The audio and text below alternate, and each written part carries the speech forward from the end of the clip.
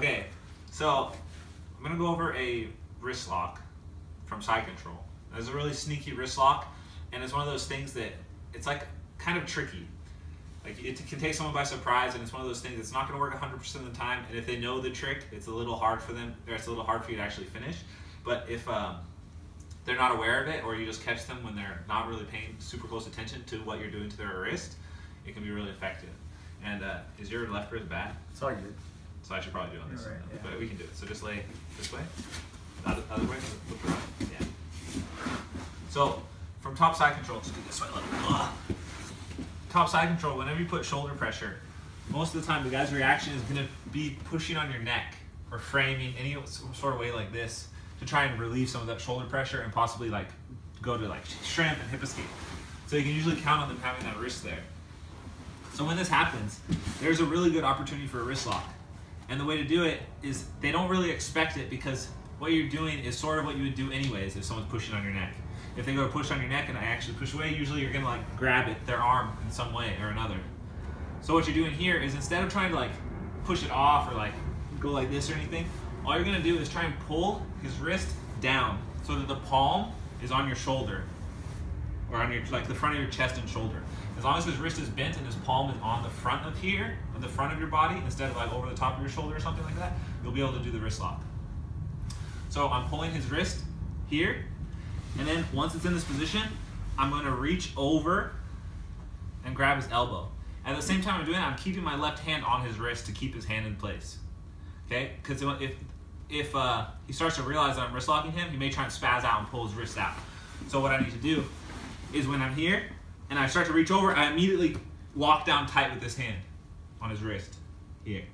Now you can see, as I start to put pressure forward, it's going to be harder and harder for him to move his arm. Because I've isolated his elbow here, this is very important. I'm grabbing his elbow so I can force his wrist to bend. Now because of the gi and because I have pressure here, it's very hard for him to actually move his hand. There's a lot of friction, as well as just the pressure on his elbow here keeps it pretty stuck.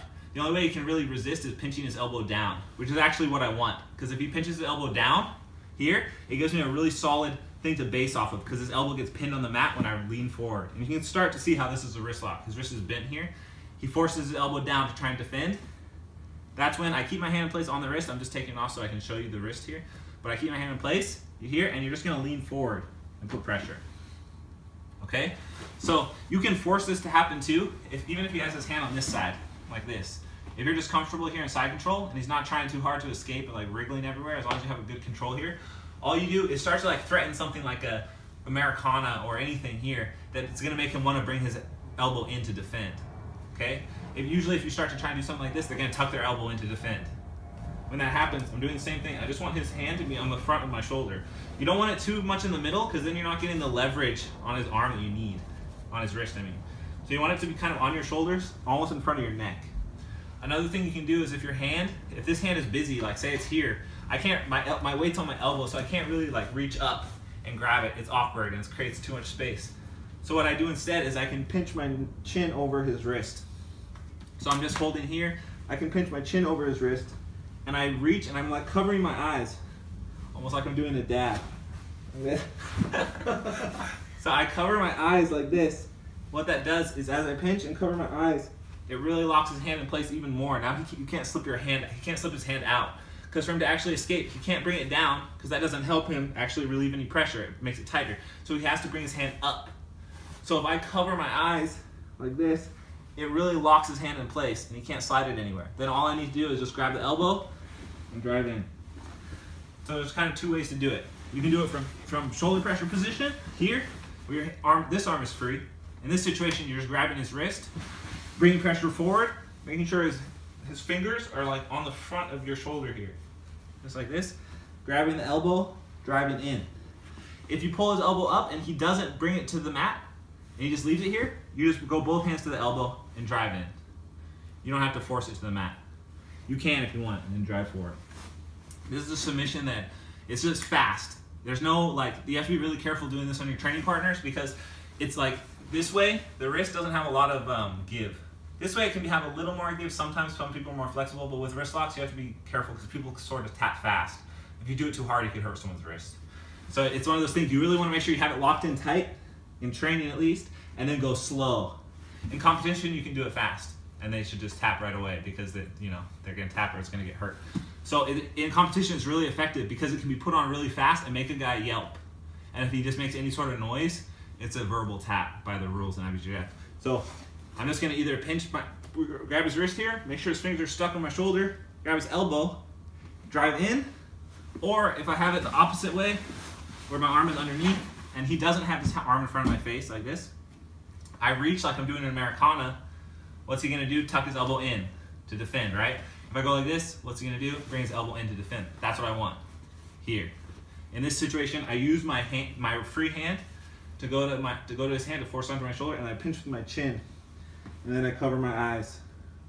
His fingers are almost on the side of my cheek, like this, on the side of my cheek and in front of my shoulder. That's how I'm pinching his hand in a position where he can't slide it out to escape.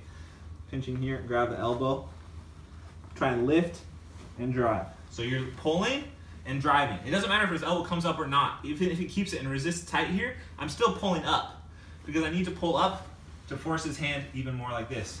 If it's down, I can go here, but if I go up, now I have 2 points of pressure. I'm not just driving here, I'm also pinching it together, like a scissor motion. So here, you pinch it with your chin. You can't see? I pinch it with my chin, and I cover my eyes. And this hand that's covering my eyes goes to the elbow, and then you drive it. To finish it, all you're doing is just putting your shoulder down to the mat and putting a lot of pressure down. Obviously, if you need to finish it hard, you would don't actually have your hand here, but you would drive, go up on your toes, and turn even more to actually put a ton of pressure to finish it.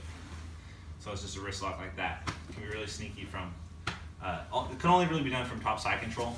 You can also do it from half guard, but it's not as effective because people can sort of bridge you up and off, like on your back. I'll do it this side. So it can be done in the same way from half guard, but you don't get the sort of, your body's not moving out this way. So if I try and go here, like this, I have to like take off my half guard. I want to sort of be to the side because I'm putting pressure forward, and that's just moving his wrist up. It's not actually pinching it down. See, like pressure this way, moving this way is what would finish the wrist lock. Putting pressure forward doesn't do anything. That's why from half guard it's not as effective. But some people can still pull it off from half guard. So it's here, you're in side control. Grab the wrist, pull the elbow, or pinch the wrist with your chin, and reach over, grab the elbow. Both hands to the elbow, and drive forward. This liquid. Have you seen that one before?